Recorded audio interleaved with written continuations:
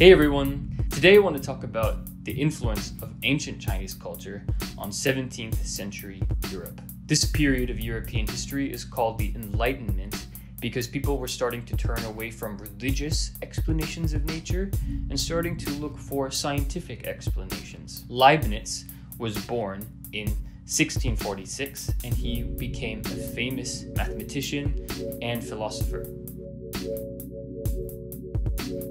He is credited with the invention of calculus and for developing the first binary system that went on to become the language of computers. Leibniz was alive when Jesuits in China were starting to translate ancient Chinese classics into European languages for the first time, and these translations had a big impact on Leibniz's imagination. He was fascinated with the Chinese language.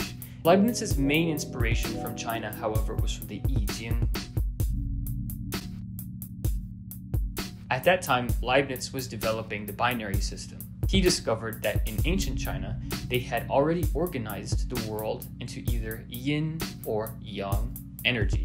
For Leibniz, the yin and the yang was very similar to the ones and zeros of the binary system that he was developing. This inspired Leibniz to continue his work developing the binary system.